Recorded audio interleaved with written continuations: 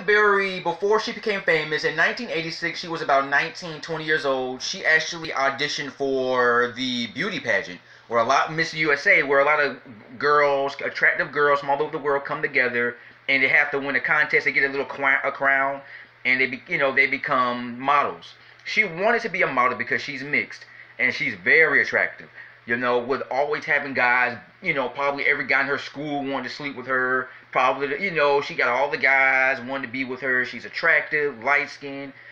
She did grow up messed up because of her being half white, half black, and all that. Her identity crisis. She did Miss USA, but she didn't win. She lost the contest.